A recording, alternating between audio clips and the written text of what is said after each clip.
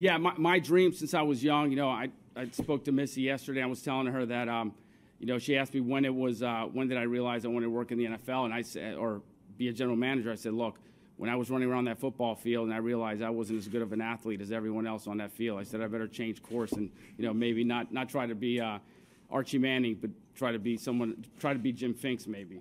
This is where I've always, this is just the fact that this is the dream job for me. This is the one I've always wanted, and it just wasn't available when I've interviewed for those other ones, but it was available this time and it worked out, and I'm grateful. I was working for the Saints, and to be honest with you, I was born and raised in New Orleans, and no one I never thought I'd be leaving New Orleans. And then, one day I got a call for the Steelers about a position, and obviously the opportunity to work for the Rooney's, I wasn't gonna pass it up. I came up here, interviewed, and I just felt at home from the very beginning, and fortunately they hired me.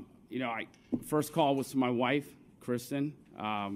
So obviously it was a lot of joy, just knowing that we're here. I love it here. My wife's from Western PA. My kids were born here. I've been here for 22 years, and this is where I want to be. I'm a Western PA person now. It still hasn't necessarily hit me, but it's been great. And my parents were just thrilled. My dad, and especially my dad, he's been looking forward to this moment for a long time.